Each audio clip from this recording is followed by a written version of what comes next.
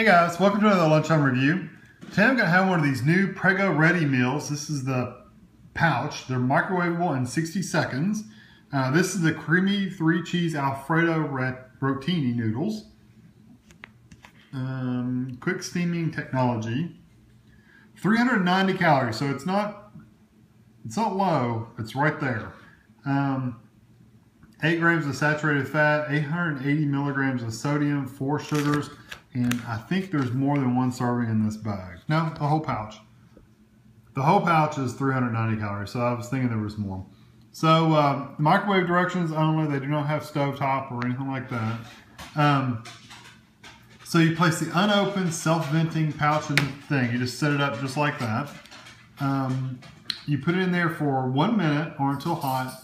You let it stand in the microwave for a minute, and you aren't too because it's very hot. And most of the time it's steaming out of these corners right here. So, and these are supposed to be the cool spots you can touch, but if there's steam coming out, it still will burn you. So let it sit in there for a minute. The black writing underneath there says, for convenience store microwaves. So you might have to microwave high for 30 seconds. So if it's a really high wattage microwave, you do it lower for only 30 seconds. So anyway, then you remove it, pouch from the microwave using a cool touch areas. These right here, but be careful. Like I said, the steam will be still hot. Tear it open, stir it, and enjoy it right from the pouch. Pour in the bowl. I just ate it out of the pouch last couple times. And I've tried a paste one, and I've tried another one of these. So I'm going to get this in the microwave, and I'll be back. Okay, I ripped the top off, and this is what it looks like when it comes out of the microwave.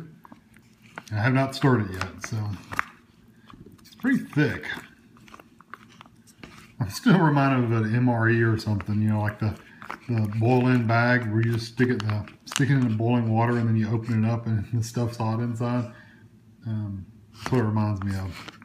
It actually doesn't smell bad, but it just kind of feels funny eating it out of a plastic bag. So maybe it's just whatever. Maybe it's just me.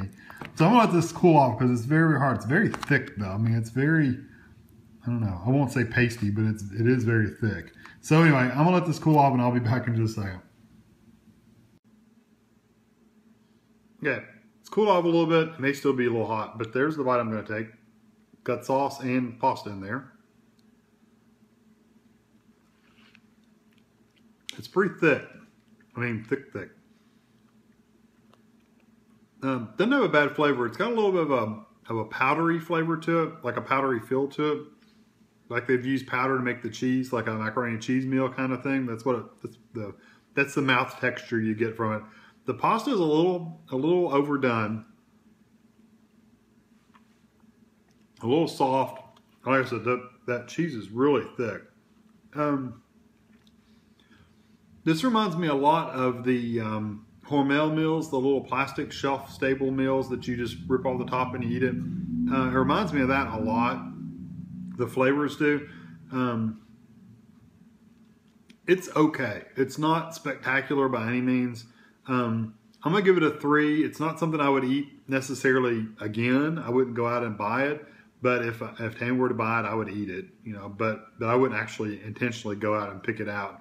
Just because it's not that spectacular. It's just okay. It's edible. It's not spectacular.